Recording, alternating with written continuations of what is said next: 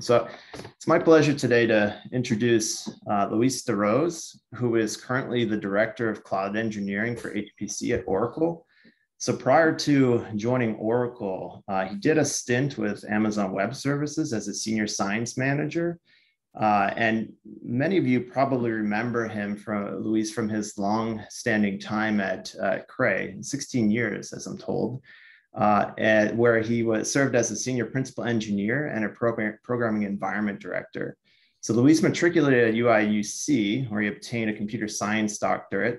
And he's particularly well known in the HPC community for having several decades of experience under his belt. And so he brings a particularly interesting perspective to the cloud space, having this HPC experience. And so today, he's going to provide an overview of the Oracle Cloud infrastructure and discuss the design features for HPC that are incorporated into Oracle's cloud infrastructure that make the workloads particularly attractive for the HPC user base. With that, I hand over the virtual floor to you, Luiz. Thank you very much, Jonathan, and thanks for the invitation. It's really honored to be here and really glad. I was talking to Jonathan just before, I've been involved with NERSC for many years, in fact, even before Cray. So NERSC users have used the stuff that I've been involved since Seaborg, because I was at IBM for a while, and we had, in fact, a tool that I developed called the HPM toolkit that was available on that platform. So most of you probably don't even use that platform, but I've been involved with that. And then, yes, 16 years at Cray, have been involved with many of the NERSC systems. Right? So yes, today the plan is to talk about kind of a retrospective on what's happening in the industry, and also talk about partly why I moved to the cloud and why I believe the cloud is really the future of HPC. Cloud will have a huge component of that right? So I have to put this, but the topics that I will present, starting with trends in the computer architecture, right? So what's some, like I said, a retrospective and things that happened in the last 15, 20 years, and how that's impacted the development of programming environments and middleware environments.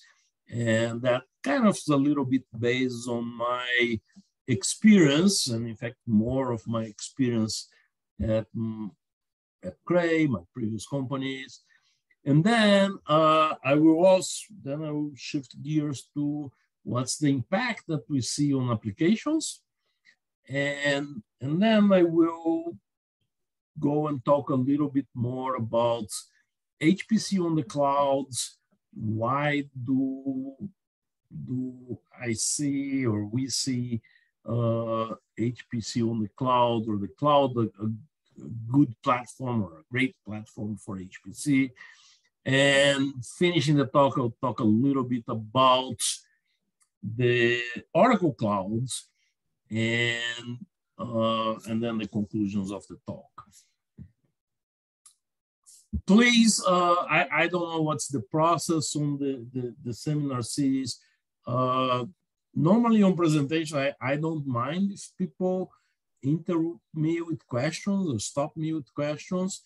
On virtual, I don't know how easy this is, but feel free to, if there is a way, feel free to interrupt me for questions at any time. Otherwise, we will have some time for questions at the end. So about in around 2010, Horowitz and team came up with this data, which is quite interesting, right? So basically, it showed that in around 2005, when the multi-core era started, showed this kind of this inflection point on a lot of these curves, right? The curves for transistors, the curves for the curves for number of cores, the power, and what we see is basically, as I said, in 2005, the power consumption on processors got to a point that people could not increase the frequency anymore. It's interesting that at that time, people used to relate Moore's law to the increase of the performance of the processors, when in reality, it wasn't that. It was basically the increase in the number of transistors. But at the time, it was just correlating to more frequent, higher frequency, more performance. But what we saw is that the power curve got to a point that we could not continue raising the frequency, and that's when multi-core started, right? So basically 2005, at the time at Cray, we were dealing with AMDs, and I believe was Barcelona was the first of the multi-cores. And as you see, the trend there is that the number of cores started to increase, and every other curve, with the exception of transistors, kind of flatten out, right? The single thread performance, frequency, power. More recently, in 2017,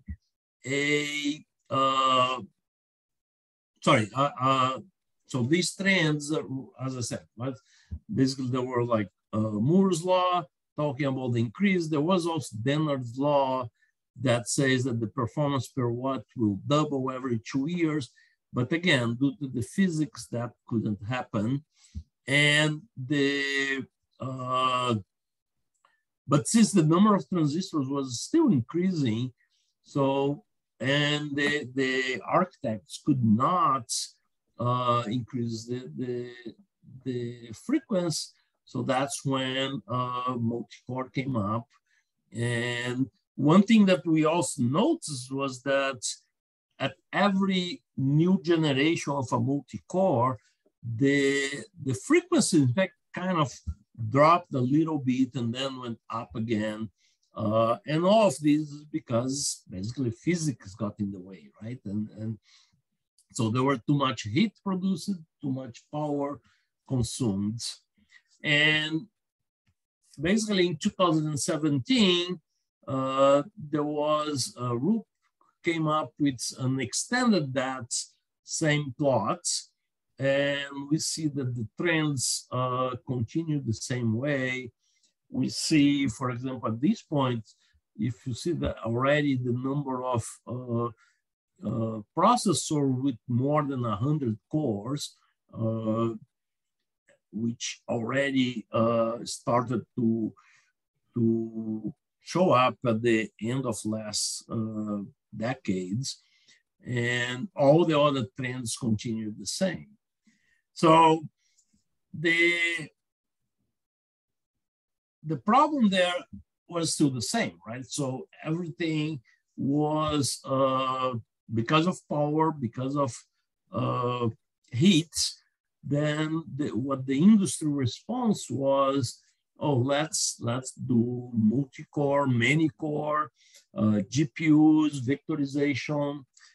And so this change was affected quite a bit the industry, right? And affected quite a bit the users, and affected quite a bit the developers. So, and as I mentioned, I will talk about what were the effects on people that were developing system software, like I spent quite a bit of my life doing that. And I will also talk about how that affected the application developers and application users, right? So, so let's basically see initially the effect on the system software developers. And what I mean by system software developers is basically all the levels, right? But more, I will focus a little bit more on the areas that are really affect the application user. So programming environments, middleware environments, like communication libraries and things like that. So in retrospect, the 2000s were in fact quite straightforward, right? So if I was developing programming environments, and let's say I was developing compilers, pretty straightforward. And basically you got the current architecture and you optimize for that architecture and come up the next one. x86 was dominating at the time. So you didn't have a lot of stuff to worry about other than getting the best performance out of that particular architecture. Well, with the new generation, what ended up happening then is that now we had a huge diversity in architectures, right? So around 2010, GPUs came into play. Oak Ridge was in fact the first one to come with a big supercomputing based on GPUs. So now we have to start working on developing for CPUs, developing for GPUs, and I'll talk a little bit more about that. Later on, ARM came into play. So then instead of being just the x86 with AMD and Intel, now we had the ARM options, and we had GPUs option, right? GPU option. And even on ARM is interesting because we talk about ARM, but ARM is design the architecture, but then the providers build on top of that. So even if you are developing for ARM, you have different ways of optimizing depending on if it's a Fujitsu, if it's an Ampere, if it's a Marvell, and so forth, right? So, so this huge diversity is quite interesting, and I spend quite a bit of time also in academia, right? So if you are a computer scientist doing research, that's an amazing time, because what happened is you have all kinds of different things to look at and to experiment and to come up with new ideas and things like that. If you are developing system software, it's really, really hard, right? Because now you, instead of doing just for one architecture, you have to think about this diversity. If you are, in fact, I put myself on, if I put the hat of, if I'm buying a system, I can see that's also very hard, right? Because now you need to map the workloads for your center to the best architectures that are available. And I'll talk much more about that. But that's also quite a bit of a challenge, right? And so, like I said, I spent quite a bit of time at Cray developing programming environments. So compiler developer became on a company that will try to provide all kinds of processors, it's really difficult because resource, right? So now instead of just focusing on one particular platform, now you have this diversity. If you were developing for a particular company, like for example, the Intel developers, then they still will focus only on Intel processors, and the ARM developers will focus on the ARM processors and so forth. But on a company that's trying to provide or to support this diversity, that was very, very hard, right? The other thing that I mentioned was GPUs, right? So GPUs came into play around 2010. I believe one of the first meetings that I had about that was 08 or 09 already. And the main concern was, oh, we needed GPUs, but it has to be usable, right? And so with the first problem is, again, the diversity, right? So a CPU core is kind of heavyweight, while the GPU core is lightweight. The CPU core is designed for complex logic. The GPU core is pretty much streaming, designed for very simple logic. So they operated at quite different ways, right? The other thing that happened was the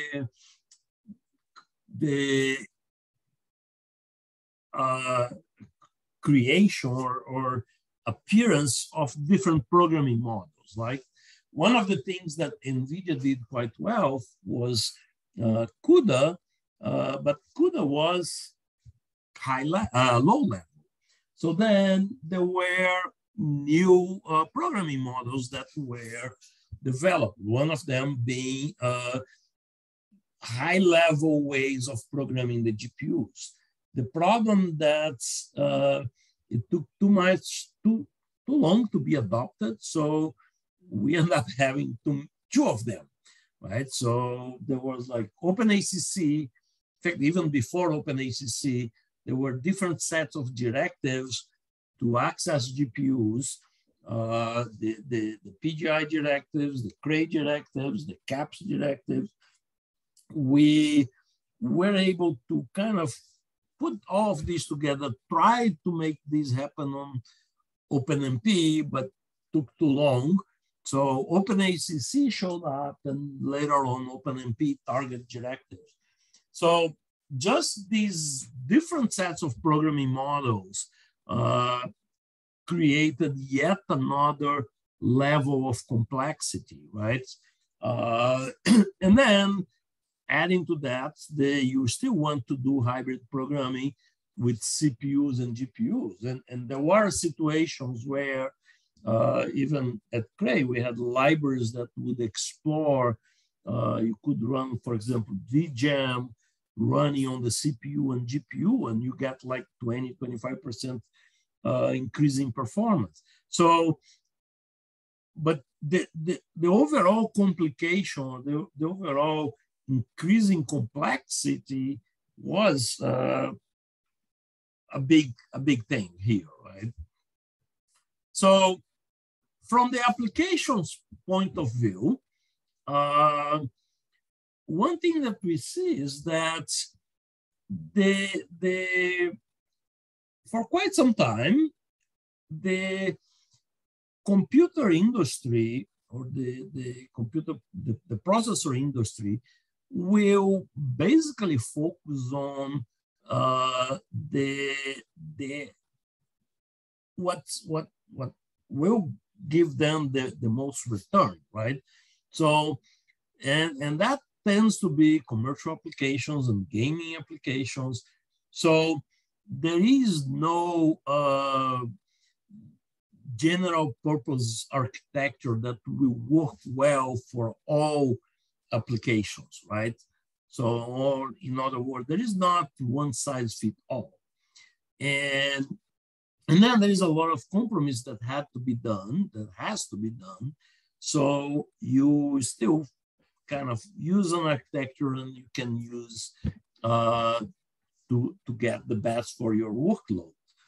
But even at that level, again, for the application developer, you have to adjust to the architecture.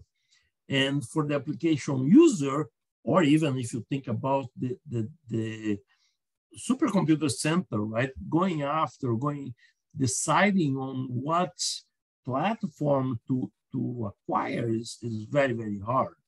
So back in 14, Katie and Nick and others came up with this tech report from NERSC that basically showed and that was done on Hopper, and showed the diversity of codes running on NERSC, right? Which really impressive because you have many different areas of research, many codes, and even I mean, if you look at the right sides, one of the top codes, the Community Earth System model, is already a coupled model, right? So even on that code is really three different things, right? There is atmospheric, there is land, there is ocean. So you see that the diversity of codes makes it very hard to decide on which processor to have on your main system, right? Basically because you don't have, as I said before, you don't have one size fits all, and you have this diversity of codes and programming models and things like that, right? So again, if you're thinking from the perspective of the application developer, you need to think about multiple levels of parallelism, right? So MPI is still the main form of communication, the main form of parallelism. So that we still kind of got from the past, but with wider nodes, there is different ways of doing even your MPI, right? So, or how do you do MPI plus a threaded model like OpenMP? And how do you take advantage of vectorization or accelerators, right? GPUs. So all of these just added are different layers to this whole, to the complexity, right? The other thing that happened in the industry and at NERSC with Corey, you had KNL that, for example, had 2 levels of the memory hierarchy, right? So how do you optimize for that? How do you take advantage of deciding what to put on HBM or what to put on regular memory? So a lot of the users of KNL end up not using the HBM as a memory, but just as yet another layer of cache. But if you want to use as a memory, then again, more complexity, right? So as I said, the getting a system or for a diverse workload is really, really hard. And those are the 3 layers that I can think on, or where it's let's call 3 pillars, right? So the main one of the complexity is capacity planning. So one can, when one is going to decide on a system, what's the best approach? Do you go for the average use, average capacity, or do you go to the maximum utilization? So what happens is, if one goes to the average capacity, then, or the average use, then what we'll see is a lot of users waiting on queues because there are no resources available. If you go to the maximum capacity, then what you see is probably, at least in the beginning, a lot of underutilized, which basically you lose on return of investment because you're paying quite a bit to get that. So it's interesting that if you hear people saying, oh, my system is close to 100% utilization, that also means there will be a lot of people just waiting queues, right? I remember kind of on the side here, on the beginning of my career, I spent quite a bit of time developing performance tools. And I was at IBM at the time and used to interact quite a bit with the folks at NCSA. And one of them once told me that I was wasting my time doing performance tools development because people would invest much more in trying to figure out how to cheat the queue and get the job to run twice as to trying to optimize the code, because you would gain much more by being able to do that, right? Of course, he was joking, but it's something that I always remember. It's like, yeah, if you are waiting on the queue, it's just research or work that's not being done, right? So the other big point is the cost. And one thing that I will talk next is, in fact, more on the cost is what we call the cost of lost performance, right? So what happened is, normally on-premise, what the systems are 3 to 5 years, and the technology changes very, very rapidly, right? So, and I have a slide that I will talk more about that.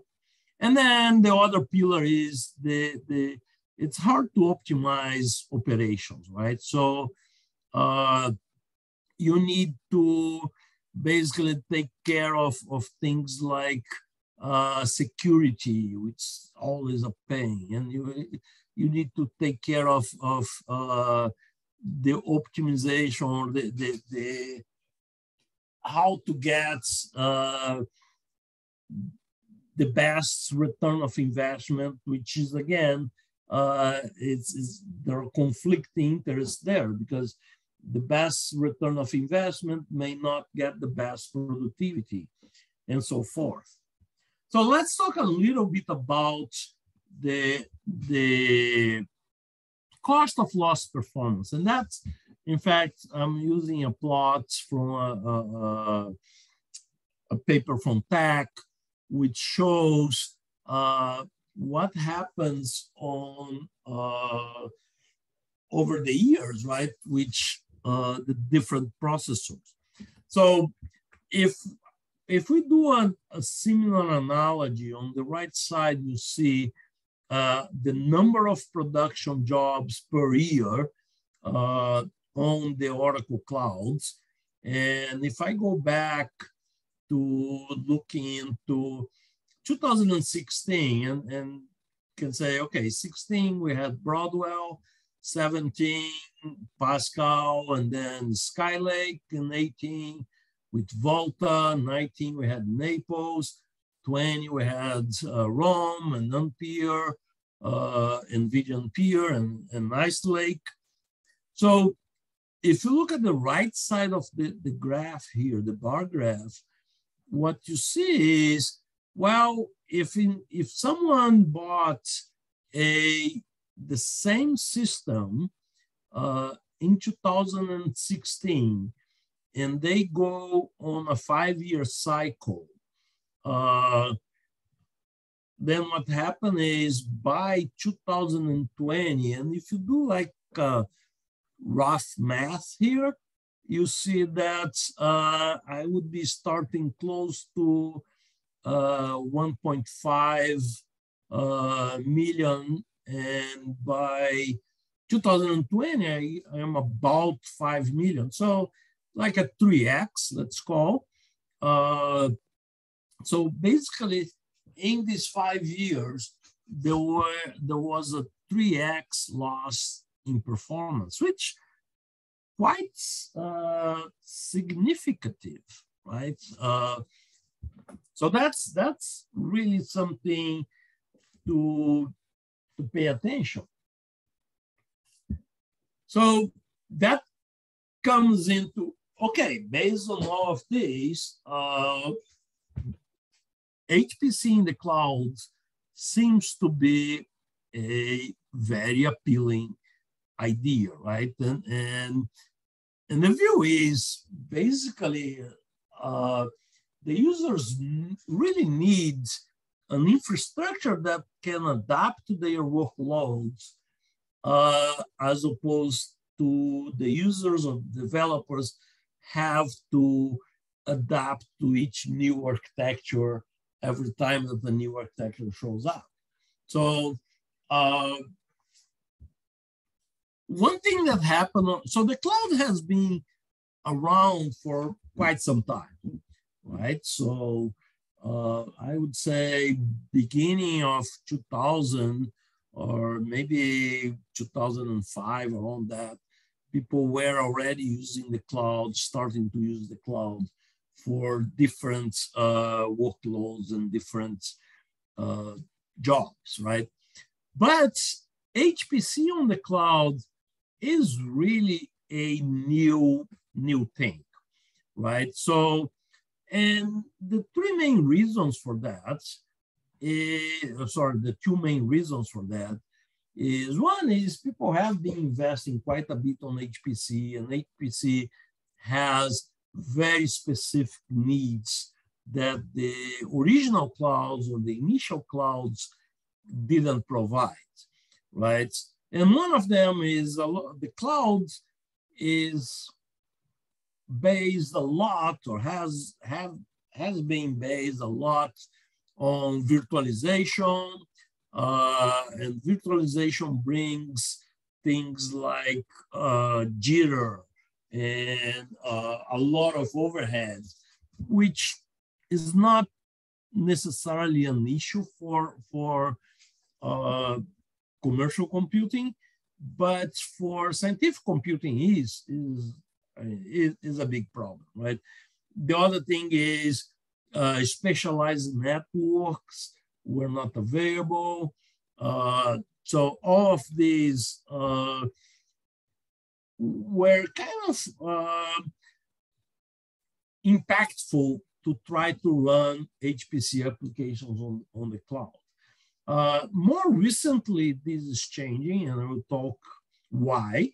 But things that we see is CAE and bioscience have been the early adopters, but the cloud market is growing quite a bit, right? So, and Hyperion Research, which is one of the top areas or companies that provide information kind of future looking, their prediction is that the HPC market in 2024, so 3 years, will be around $46 billion. So that's quite a bit.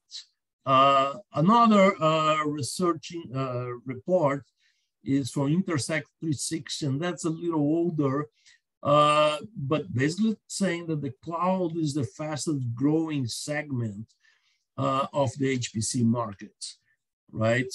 And then Hyperion was saying, and that was on the publication at ISC this year, that the cloud revenue is projected to reach close to $9 billion in 2024.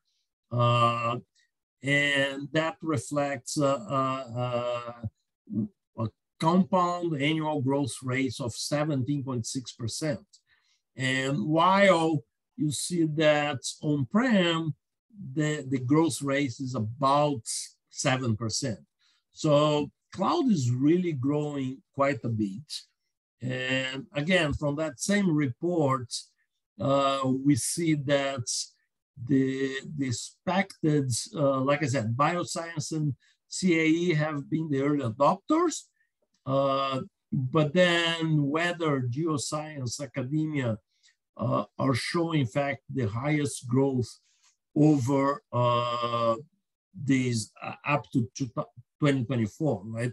So overall, if I add academia and government labs and weather and defense, so the public sector is supposed to grow aggregates like 20% year over year, right? So that's quite a bit of a growth and quite interesting growth, right? So, and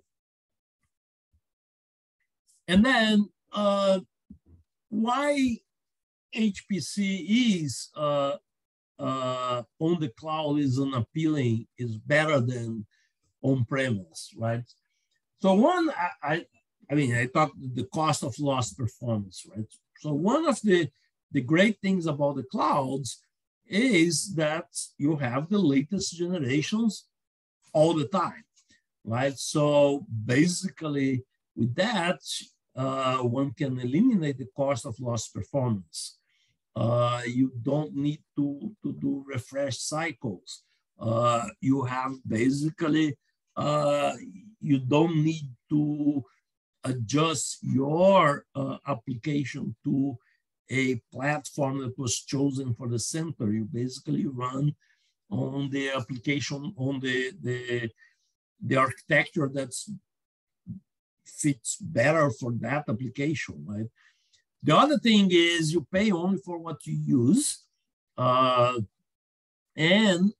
you basically, you run whenever you need, right? So you don't need to be waiting for the resource. And the other, more for the center itself, you get out of the data center business, right? So you don't need to worry about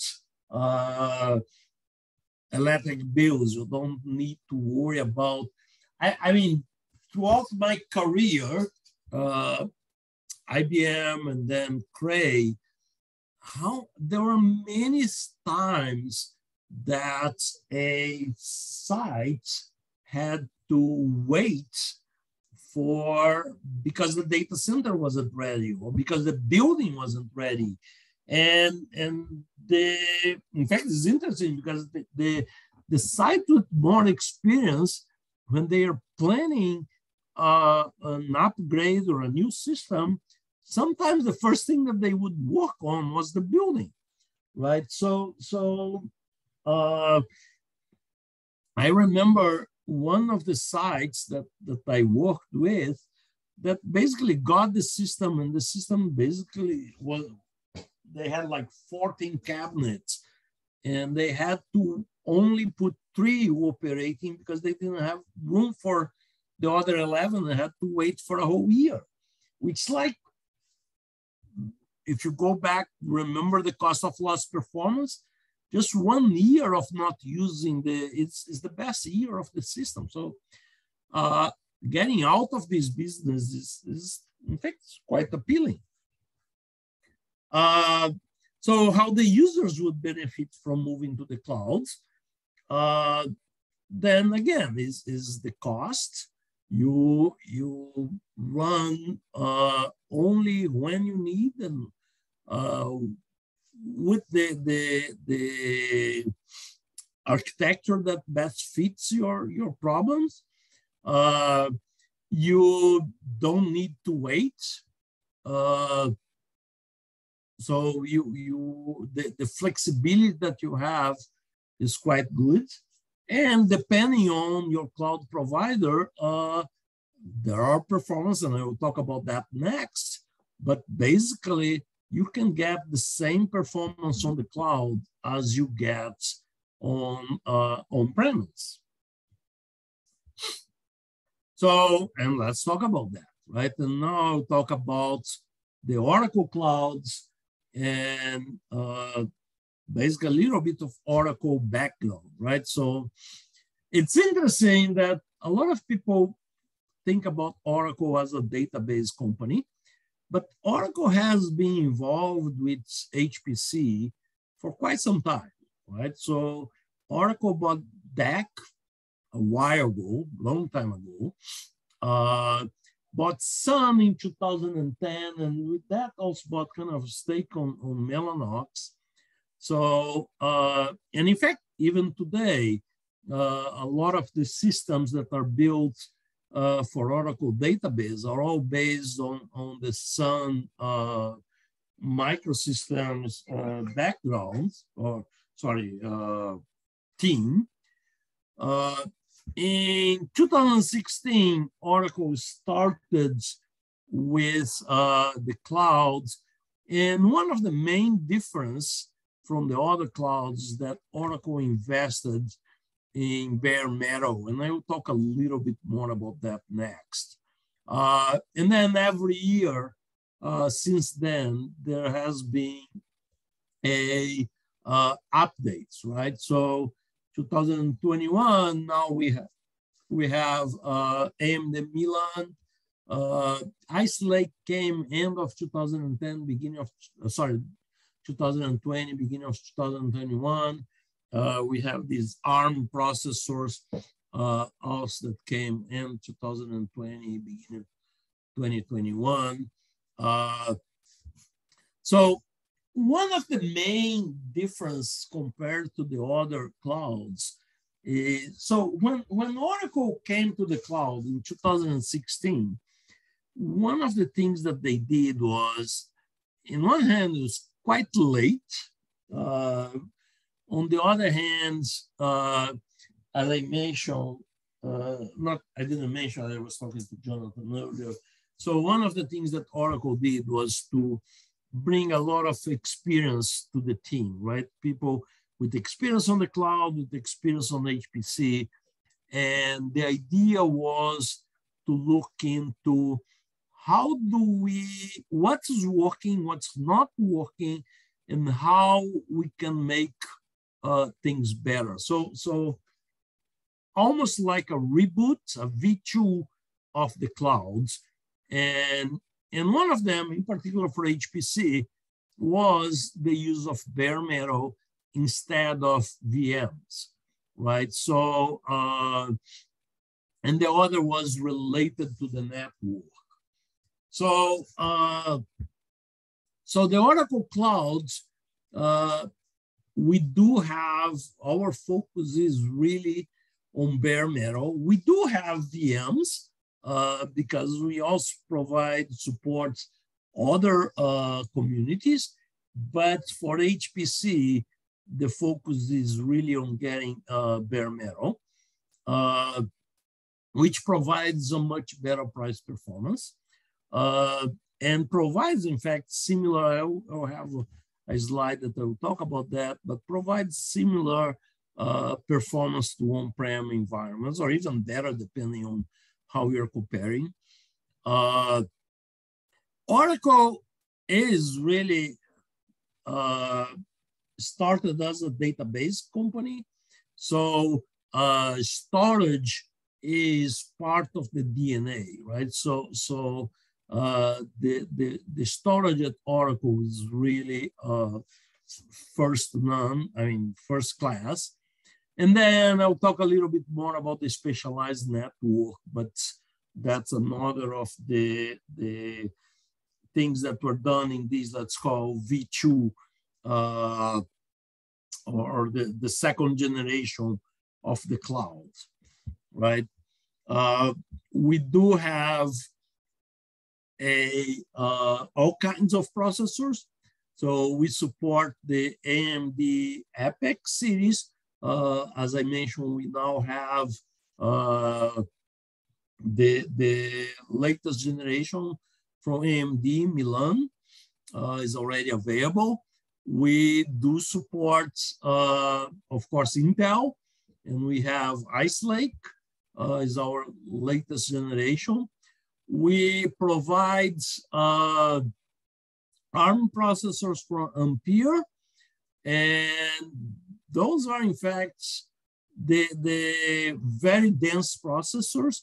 So they have 160 cores. So it's, in fact, the best, per core is the best price performance.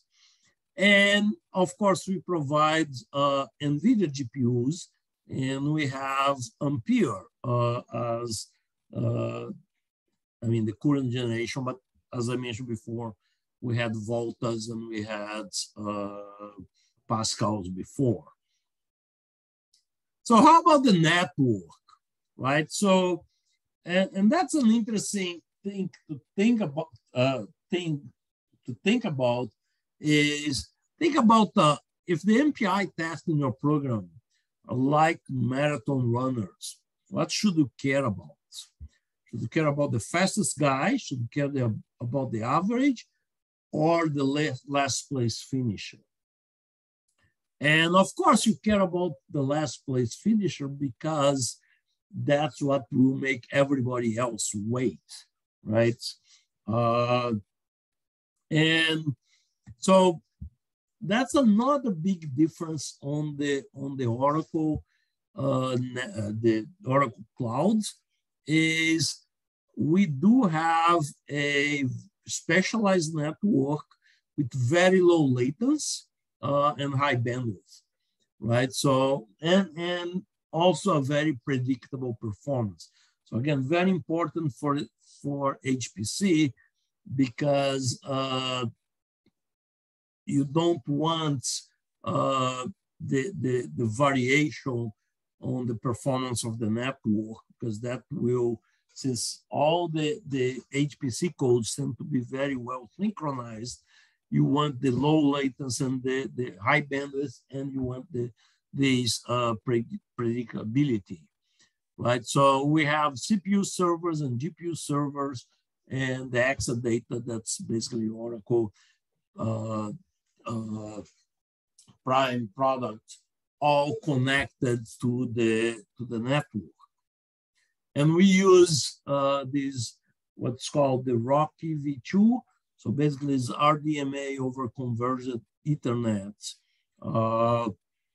as our network base.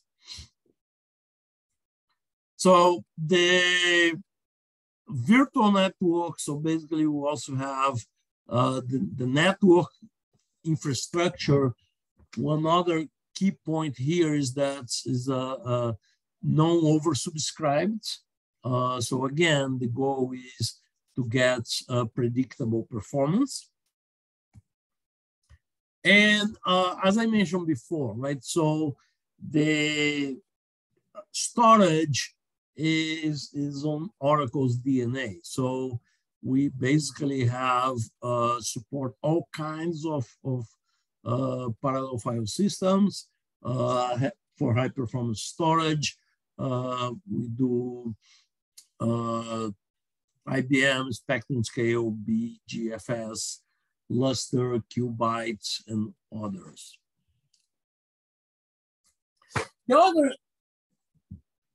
thing on the cloud that's quite interesting, and the Oracle Cloud looks a lot into that, is what we call the hybrid cloud, right? So a lot of users today, what they do is instead of getting, so a lot of people still get on-prem systems, and we see that that will be the trend for a while.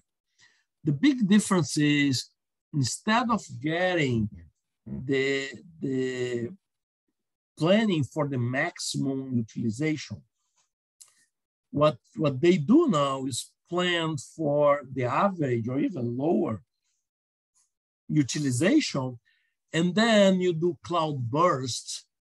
So you are connected to the cloud, and when you need more, so you just burst into the cloud. So at Oracle, we have this thing that we call the outscaling that allows you basically to go from on-prem directly to the cloud whenever you need. And that's one way that you can address the waiting, right, that you would have otherwise on the on-prem if you get just the planning for the average capacity. So in terms of performance,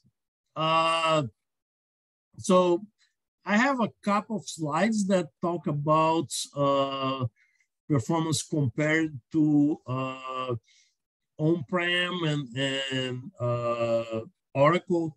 So this one is on GPUs, and you pretty much see on this right side here, the green one is the NVIDIA DDX, and the red one is OCI, and pretty much the same capacity. And that's because of the bare metal. And the other one that's, in fact, I think is more interesting is this comparison using OpenFOAM.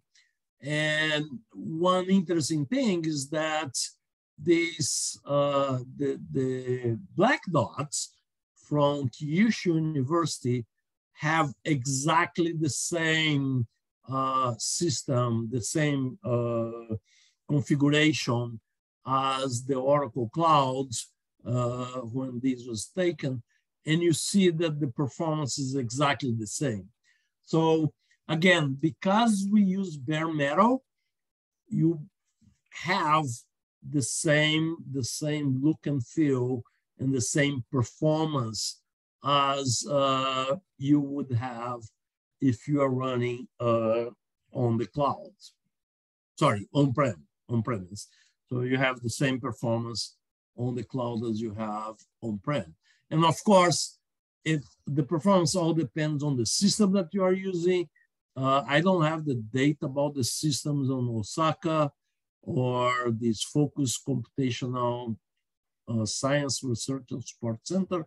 But you see that, yeah, depending on what you get, you may get better performance, and you may get lower performance. But the big difference is that you can change your code and run on different architectures on the cloud, right? So basically what I tried to convey here was the trends in the microprocessor technology influenced quite a bit the HPC life, right? And independent on what you are, if you are a system software developer, if you are an application developer, if you are an application user, those changes made a huge influence on your day-to-day life. And the main thing that happened was that, as I said, the 2000s was kind of simple because we have a dominant platform, and so you didn't need to worry about a lot of stuff, but that changed and changed on the way that you develop software, the way that you use software, and really what one would need is an architecture that will adjust, or an infrastructure that will adjust to that, as opposed to you having to adjust to whatever platform you have. The other thing that I tried to convey is that, yeah, HPC is the second generation of the cloud, is really well suited for HPC. And with that, HPC is growing quite a bit. And finally, we call OCI, Oracle Cloud Infrastructure. We do have a very good product that's, because it's based on bare metal and a very specialized network, we can offer basically supercomputer level performance on the cloud.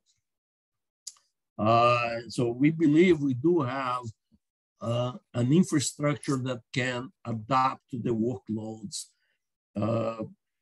needs. And that's it. Thank you very much.